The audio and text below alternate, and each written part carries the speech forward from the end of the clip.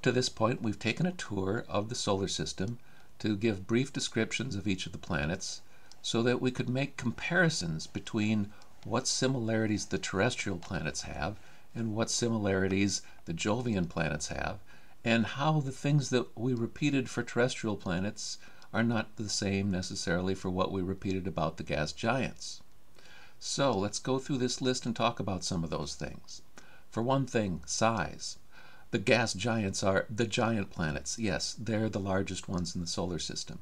So our home, like Earth and the other terrestrial planets, are the smaller planets in the solar system.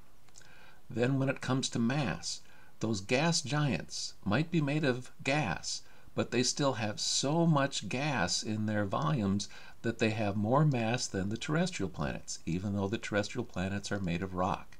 So the larger amounts of mass also go to the gas giants.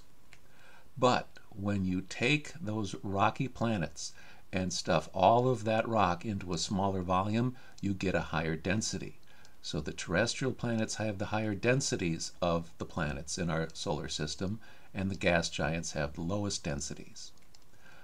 When we talked about atmospheres of planets, I said that both Venus and Mars had carbon dioxide atmospheres.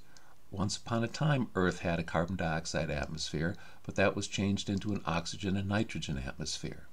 But when we move out to the gas giants, that's where I kept saying the atmospheres were hydrogen and helium, the lighter elements on the periodic table.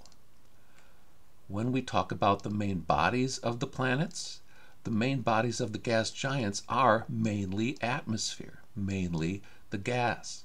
And the main body of the terrestrial planets are mainly the rocky parts. Cores, the terrestrial planets have molten cores, whereas the giant planets, made of mostly gas, probably have some cores that are either like compressed liquids or maybe compressed down to solid form. When it comes to moons, the inner planets didn't have that many moons compared to the outer planets. Of the 4 inner planets, Earth had 1 and Mars had 2. But when you get to the outer planets, every moon has more than a dozen, every planet has more than a dozen moons going around it. And also for the outer planets, all 4 of them had rings, not just Saturn, but all 4 outer planets had rings. Inner planets do not have that. Some people, when I ask them which planets do you think have magnetic fields and which ones have the stronger ones, they'll speak right up and they'll talk about Earth and its magnetic field.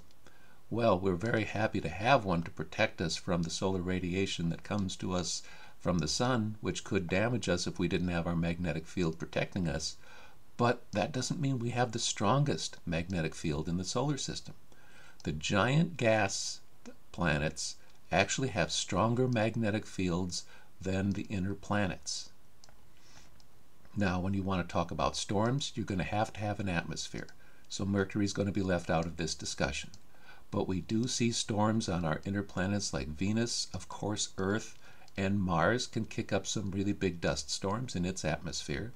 And the outer planets, we have also been discovering storms that show lightning and show constant circulation like giant hurricanes, like the big red spot on Jupiter.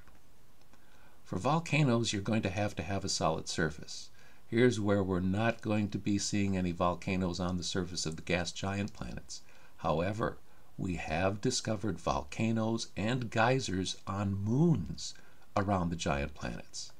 And, of course, you know Earth has volcanoes, but Venus has volcanoes as well, and Mars has the biggest volcano in the solar system. Craters are also going to need to have a solid surface, and of course you've seen craters on the moon.